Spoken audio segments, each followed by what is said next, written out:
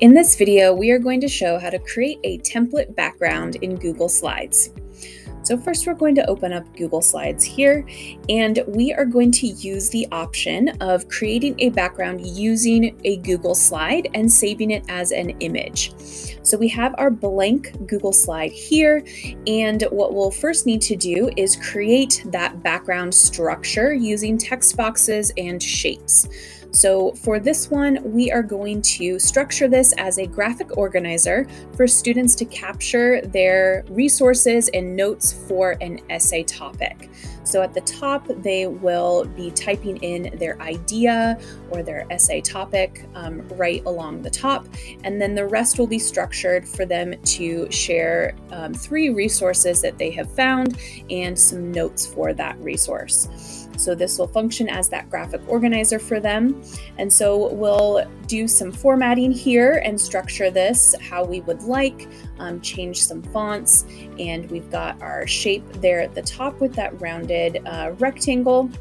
And we'll get our text box how we would like it and set up along the top here before we structure the rest of it. So essentially we are building the background or backdrop for our students to be able to interact with or type onto without having to worry about affecting our formatting. So when we create a background template this way, students won't have to worry about affecting any of our formatting. So they won't have to worry about accidentally moving these shapes around or changing any of the text that we have set up as the structure for them.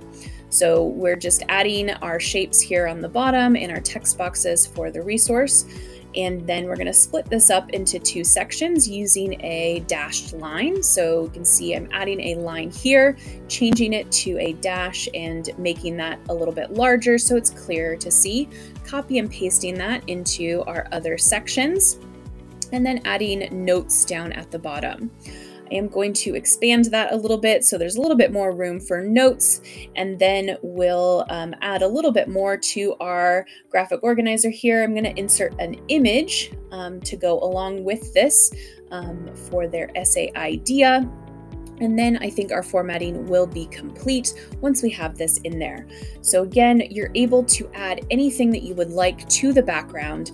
Once we add this to our slide for students, they won't be able to edit anything we add here. So we've got this now structured where students would be able to type directly on top of this.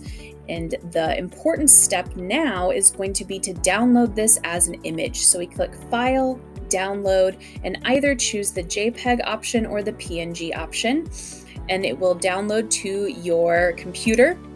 And then we're going to insert a new slide, change that to a blank slide, and then click on Background and choose Image. Since we just saved that image to our computer, we can choose Browse, select the image that we just saved, and insert that here. So now we have this, and you can see I can try and click on all of these options here, and none of them will move because it's a static image in the background.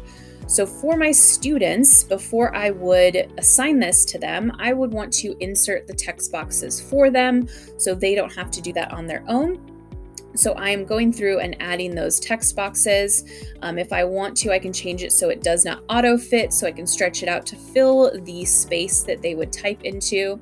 You can copy and paste these and move them into those sections. Now these are blank, empty text boxes. If I want to make it a little bit more visible for my students, I could select these text boxes and add a border or change the fill color with the formatting menu options along the top toolbar.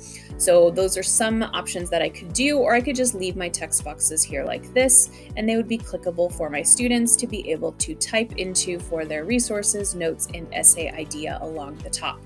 And none of the background formatting is going to be editable or movable by my students. And that's how you can create a background using the Save As image in Google Slides.